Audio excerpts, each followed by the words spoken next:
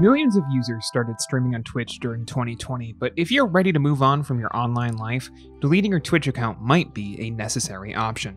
Let's look at how to delete your Twitch account. Twitch offers two options for managing your account: deletion and disabling. To delete, click on the link in the description below to head to Twitch's delete account page on desktop.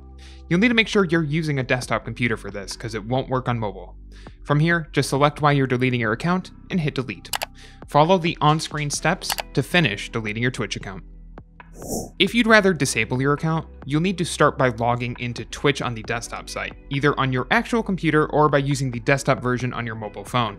Most mobile browsers, including Chrome and Safari, allow you to request desktop versions of websites from within their settings menu. Once you've reached the desktop version of Twitch, look for your profile icon in the top right corner, then click on Settings. Scroll through this menu to find Disabling your Twitch account. Click Disable Account to be brought to a confirmation window, then select why you're choosing to disable your account. If you're an active Twitch partner, affiliate, or developer, you won't be able to disable your account. It's unclear if and when Twitch does finally delete data for a disabled account, but if you ever want to reactivate your account, you can just log back in and click Reactivate. If you like this guide, make sure you subscribe for all sorts of videos covering Twitch and other technology. And don't forget to check out one of these videos we think you might enjoy.